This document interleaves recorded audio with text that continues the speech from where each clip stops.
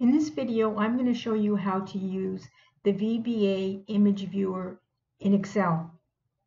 Now, I am going to give you a real-world example of how you would use it, but this is just a suggestion, not the only way. So I have two sheets here. I have my invoice, and now I have my stock. My stock is where I'm going to put pictures of my parts that I'm selling. And we would like to, on my invoice, pull up these pictures when you put the stock number in. So what we've done is I have gone to the Developer tab on your workbook. Then you drop down the list arrow below the toolbar. It says Insert here. And so then when it comes down, you have the Form controls and you have the ActiveX controls. What we're going to do is we're going to select the bottom here, Image ActiveX Control, Insert Image. And so what I'm going to do is I'm going to click that. I get a crosshair. I go to where I want the picture. I have two parts in my inventory. I have part 1, 2, 3 and part 4, 5, 6. So what I'm going to do is I am going to go and draw the size of picture that I'd like to have here. When this is done, you need to right click on this box and bring up the properties.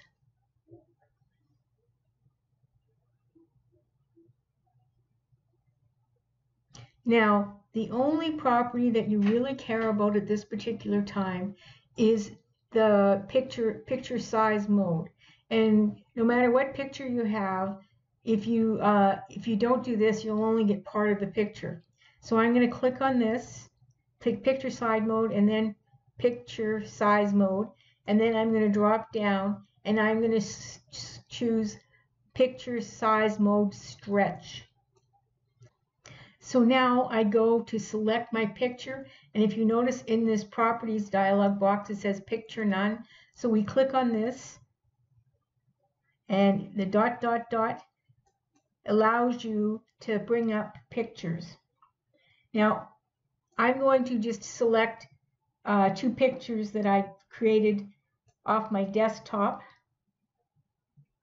So the first one is my my computer. And so now we have the picture in our stock list here. Okay, so now we can close this, and now let's put a price in. So the parts 1, 2, 3. The price is let's say $350. Okay, so let's do this again for another piece of equipment I have on my desktop, and it's going to be, the part number is 456, and I'm going to go one more time to the insert mode, and I'm going to go to ActiveX controls, and I'm going to select my image. Now what I'm going to do is I'm going to drag across here. One more time, I'm going to right click this, and I'm going to bring up the properties sheet. I'm going to go and make sure that the picture size is correct, and so I'm going to drop this down and select stretch. And now I'm going to go where it says picture none. I'm going to click on that and bring up the ... and select it from another piece of equipment that I took off my desk. It's bringing up the picture where you can select it off your computer. Okay, so now let's close this down, and let's say this costs $200.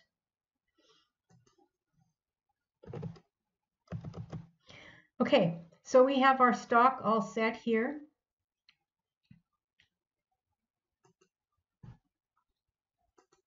And now let's go back to the invoice. Now this invoice is just something that I manipulated from one of the templates that are available to you with the templates that are available when you start up Excel. And so what I'm going to do is I am going to put in part number 1, 2, 3 here.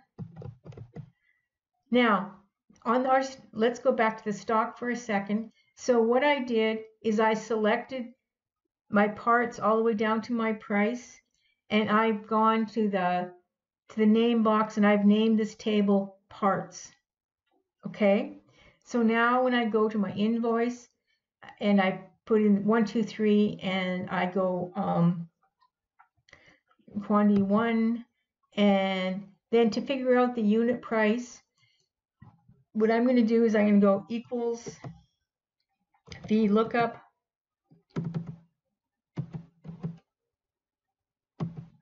and I'm going to look up this 1, 2, 3, and I'm going to be looking in my parts range that I select, or that I told them, and it's in the third column, so I'm going to go 3, and then I'm going to go false for an exact match. And then press enter, and there you go. There you have your unit price by using a VLOOKUP, and your the amount is basically your unit price times the quantity, and it's 1 here. So you're thinking, well, this is wonderful. Why don't I try doing this with the picture? And so let's do that again, and let's see if we can bring it up with a VLOOKUP. So we go equal VLOOKUP, and then I go 1, 2, 3, and I go parts is my table, and I go, it's the second column, and I would like false for an exact match. And so is you get a 0. It doesn't know what to bring back. So for the picture viewer to display a picture, it needs to know where the picture goes. So we're back at our invoice here, and now what I'm going to do is I'm going to go to Insert, and I'm going to go to ActiveX Controls, and I'm going to put Image Viewer here. I'm going to draw my picture, and then I'm going to right-click on the box, and I'm going to go to Properties, and I am going to make sure that the size is stretched. Now, that works fine. So the problem is you don't need to do that 3 separate times. What you need to do is you can go Control C to copy that, and we'll go to the next cell, and we'll go Control V, and I'm going to bring it up a bit.